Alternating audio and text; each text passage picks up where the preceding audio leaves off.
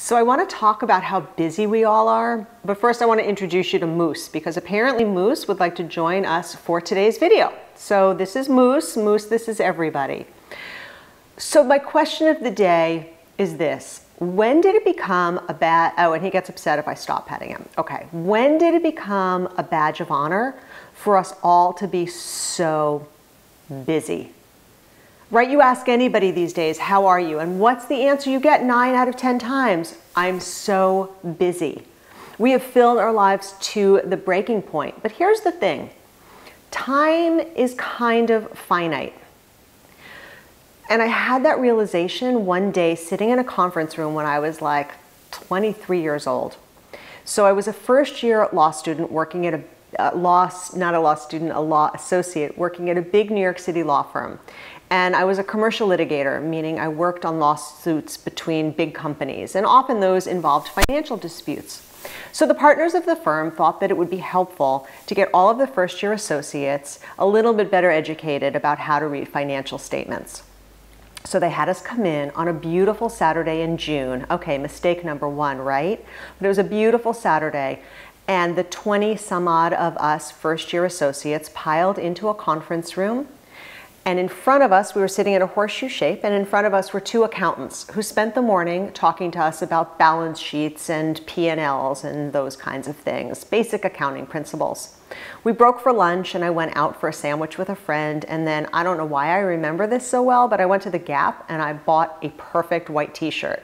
We're always in quest of the perfect white t-shirt, right? We went back into the conference room, sat back down, and these 2 gentlemen started talking again. And over the top of their heads, hanging on the wall, was this giant clock.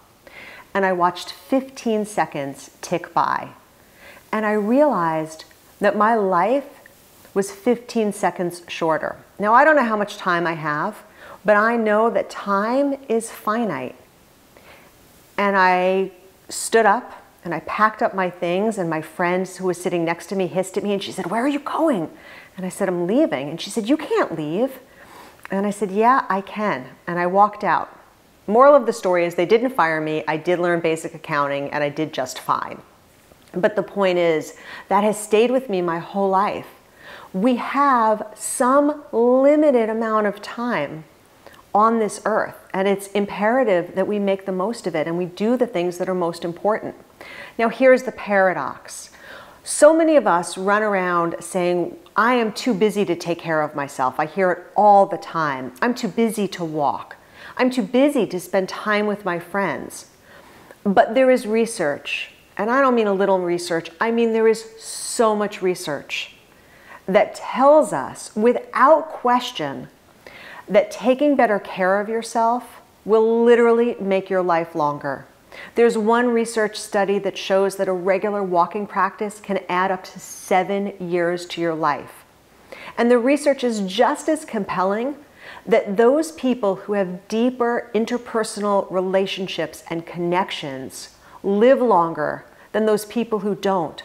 So taking that time to take a walk, taking that time to spend time with your friends and your loved ones can actually add time to your life, make your life longer, give you more of those moments. So that's the paradox, you guys. Taking time away from the busyness to take care of yourself might actually give you more time. So let's stop being so busy and let's start investing in the things that not only make us happier, but have the potential to help us live longer.